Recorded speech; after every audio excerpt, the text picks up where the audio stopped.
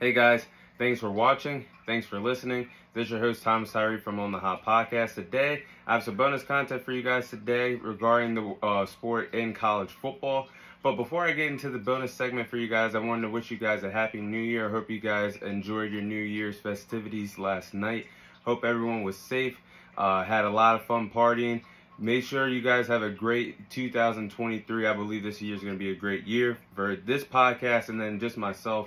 Hope you guys have a great year as well. But the bonus content we'll have for you guys today, I will be sharing my opinion on which team has been the best college football team in the 21st century. So I thought about doing this last night, watching the college football playoffs and watching all the other bowl games that transpired over the last few days.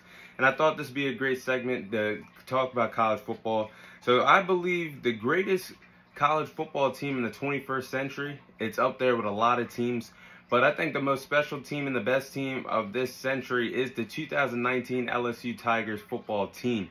This was a loaded roster. This team was truly special. I believe it is up there for one of the greatest college football teams in college football history. This roster was absolutely loaded. You had 5 players from this LSU Tigers team that was drafted in the first round of the 2020 NFL Draft.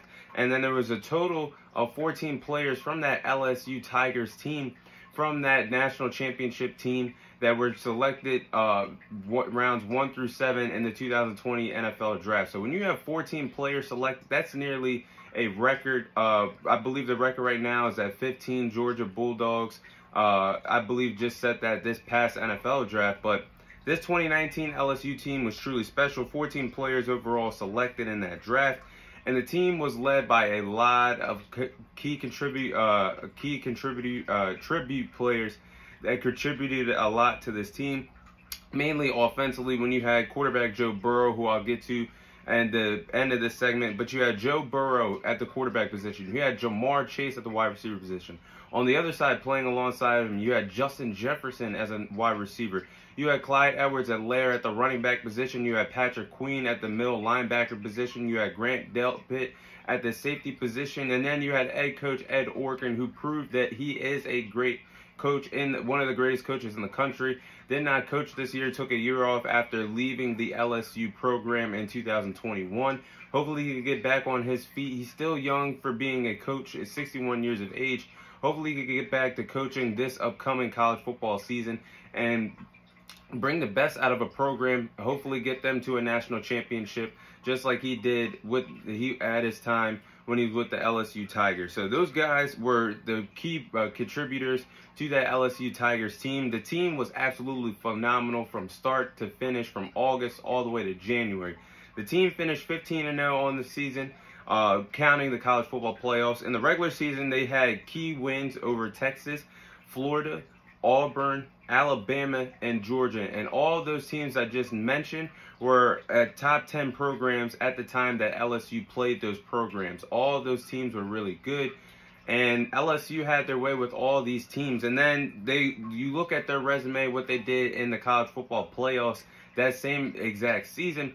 They went on to play Oklahoma in the first round. Oklahoma at the time was led by Lincoln Riley.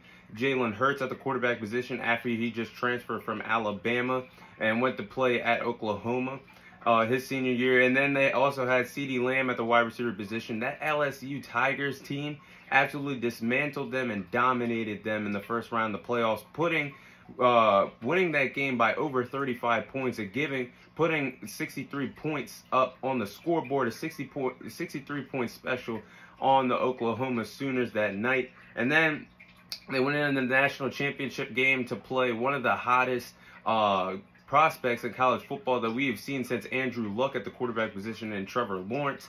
This was a great matchup between two quarterbacks that were on the rise in their respective careers. When you talk about Joe Burrow and Trevor Lawrence, they met up in the national championship game that year, and LSU cruised by Trevor Lawrence and Dabo Swinney in the national championship game to secure a national championship for the LSU Tigers. That was a historic run, and I don't think there's any college football team that's going to be as good as that LSU 2019 team in quite some time. It's going to take a lot. It's going to take a lot of recruiting. It's going to take the great head coach to put the right pieces together like Ed Orgeron did that year in 2019 for LSU to have the success that they did. So This team was really special, but the icing on the cake for this team that year was the story of Joe Burrow. Joe Burrow was a senior in college football. He was, if you guys remember, he was at Ohio State for his first 3 years in college football. He was there since 2015, and then all the way to 2018, transferred his 2019 year in the 2019 year for his senior season. He was sitting as a backup quarterback on that Ohio State Buckeyes team for quite some time. He was even there when Ezekiel Elliott was still there years and years ago. He was behind the late great Dwayne Haskins at the quarterback position. He did not get any playing time and just wanted to go somewhere that he could get his chance to prove that he is worthy of being one of the best quarterbacks in the country. He did that in 2019 when he bet on himself and transferred to LSU to play in a loaded SEC conference. I still believe the SEC is the best conference in college football as we speak today, and it was just as special as what it is today in the 2019 season. So Joe Burrow, that was a gutsy move, but it paid off for him. He had the best coming out party, like I just said, he bet on himself and possessed one of, if not the greatest Heisman Trophy season by a Heisman Trophy winner in college football history. His senior year was truly special. I just named all the great teams that they beat during his senior season and made them look ordinary, and offensively when he had the ball in his hands, made all those teams look ordinary that were top teams, including the college football playoffs that I just mentioned. So his senior year stats, he had a completion percentage of 68.8. He completed 68.8% of his passes that he threw. He had 5,671 passing yards, 60 passing touchdowns, and only 6 interceptions with a passer rating of 202.0. Those are video game numbers. If I were to create a Madden player and make a quarterback, it is nearly impossible to have a passer rating of 202.0. I would have to play all games on rookie mode to do what Joe Burrow did in his senior season at LSU. It was truly remarkable, truly special, and he punched his ticket to his future. That is the reason why he's one of the best quarterbacks in the NFL. That is one of the reasons why he got to the Super Bowl last year in his second season in the NFL, despite having one of, if not the worst offensive lines in football last year.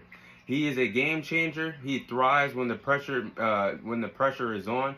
When he contributes and wins games when it matters most. Joe Burrow has been a winner since he's been in the NFL. He's been a winner since this college football senior season started.